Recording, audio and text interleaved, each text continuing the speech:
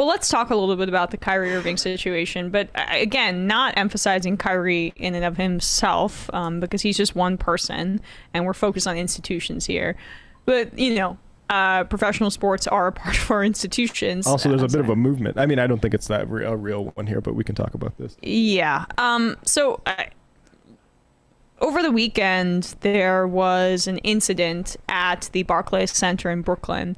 Pro-vaccine or anti-vax protesters went outside the Barclays Center in support of Brooklyn Nets point guard Kyrie Irving, who has, as of this point, decided to sit out the season because he's unvaccinated. And in New York, they're requiring all players, anybody going into one of these arenas, whether it be MSG or Barclays Center, I believe that's the rule, to be fully vaccinated. Kyrie Irving has taken a stand against it. I don't agree with that stand. But what I think is instructive about this footage is that, one, these same people were probably vehemently against Kyrie when he was speaking out about Black Lives Matter, for example.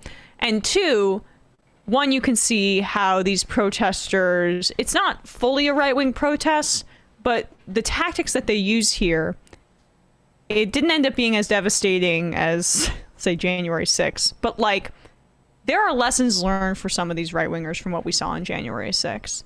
And much like what we're seeing internationally in Brazil, for example, we're seeing the questioning of the validity of voting and voting machines, Project Veritas t-shirts being worn by Bolsonaro's kids. You have Vladimir Putin talking about cancel culture. There are lessons being gleaned from what the MAGA movement engaged in and some of the successes there.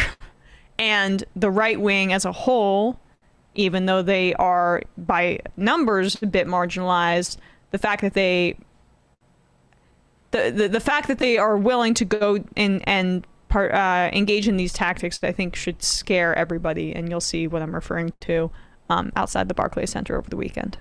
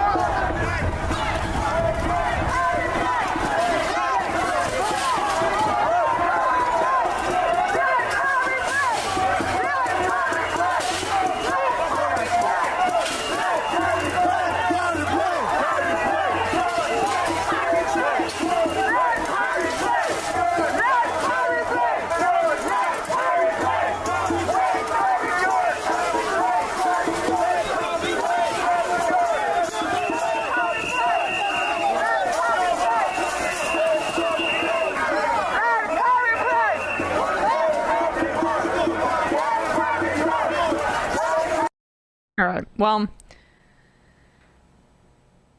again, not a serious situation. I think it was played up a little on social media, but I walked around Barclays Center about a half hour after this, and yeah, it was all cleared out, and there's like free Kyrie stuff stick to the Barclays Center, but I will say the COVID-19 testing booth was up and running perfectly fine. So thankfully, because I have walked past Barclays Center a couple of times and seen people like that getting harassed by these freaks. Well, I mean, we saw it in Union Square. We covered it on the show. They turned over that COVID-19 testing booth, those anti-vax protesters. And And I mean, the thing that evoked the January 6th stuff was just like the pushing of the barricades to go towards Barclays. I'm not always against pushing the barricades. I think if you push barricades for something righteous, it's good. Those people weren't pushing it for a Medicare for all. They were pushing it so a single NBA player could get special treatment for a citywide vaccine I'm not trying mandate. to divorce the content from it. Exactly. Yeah. And the idea that, like, let Kyrie play. If those people got what they want to any degree more, then we might not have a basketball season. And it's very important. Kyrie's getting paid $17 million and he's not playing. Exactly. And he's also not helping his team and probably going to kill their chances for a national championship this year because he doesn't want to get the vaccine and because he wants to sort of, I guess, speak for those people. And I mean, look, I don't know. I support the mandate. Like, I think people should get the vaccine. You can't put people in danger.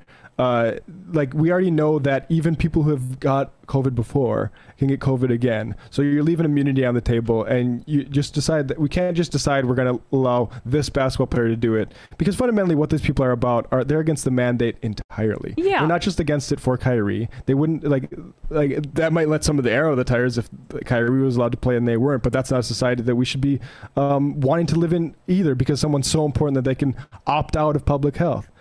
Yeah, none of those people knew who Kyrie was before this, or not none of them, but a lot of them like were not engaged in any real meaningful way.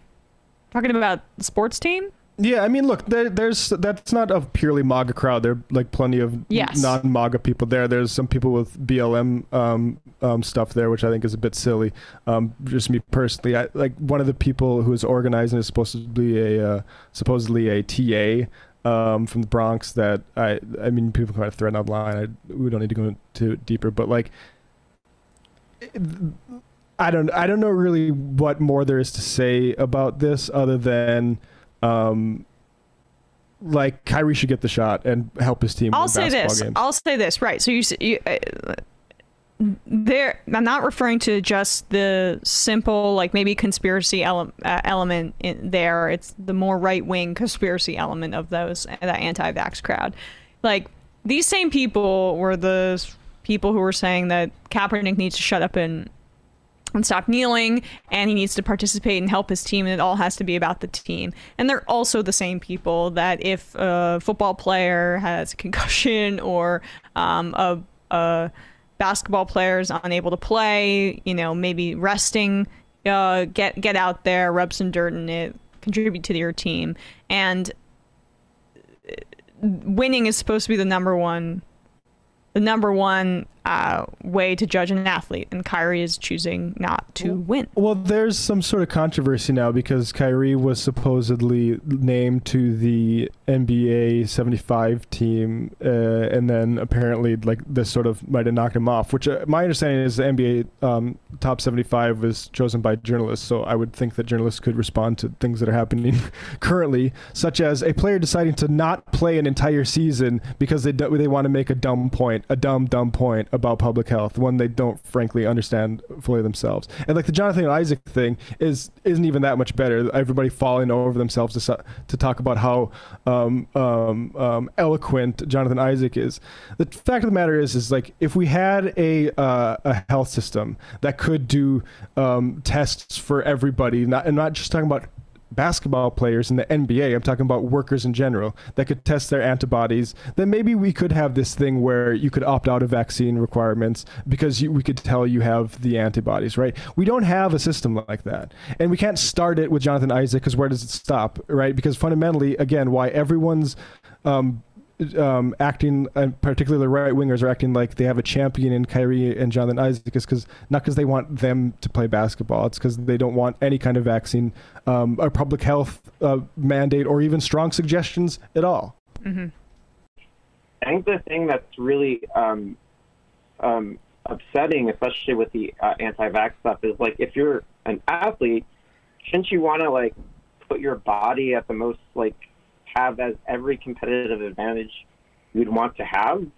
And I think it's like the people sort of defending him as this being, especially seeing like Black Lives Matter protesters there, like this isn't like, and I know, like, this country has a history of experimenting on people of color, black people with vaccines. I get that. Yeah. Kyrie Irving's stance on this has nothing to do with that history and everything to do with the fact that this is some misguided freedom of choice thing. And I think it's bullshit that people would come out to defend him like this. You're right. Like, You're right.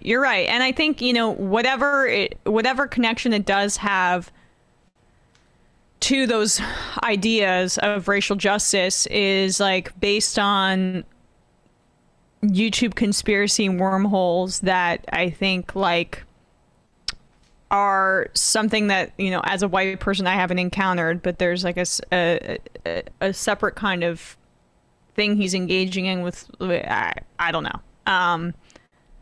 I've just heard, heard of these videos that I don't have familiarity with. Like, I mean, most NBA players did get vaxxed. Yeah.